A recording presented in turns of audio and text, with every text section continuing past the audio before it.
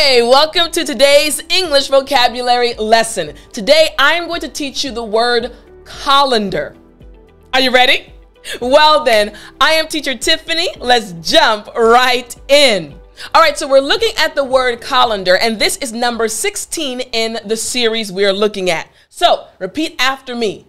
Colander. Excellent. Again, after me. Colander. Great job. Last time after me. Colander. Nice. Now, this word colander just means a bowl-shaped vessel with many holes used to drain off water. So I want you to think about this. Think about spaghetti. Maybe you love to eat spaghetti, right? But think about the process required for creating amazing spaghetti. You have to make sure the water is boiling hot, and you put the noodles inside of the water if you're not making fresh noodles.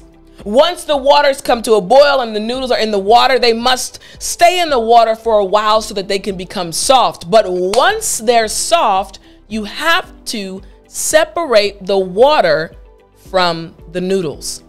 You need a colander. You take that colander out, put it in the sink, and you pour the contents of the pan into the colander, and it separates the water from the noodles.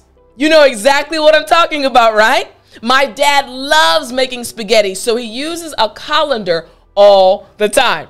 Now, let's check an example sentence. Here we go.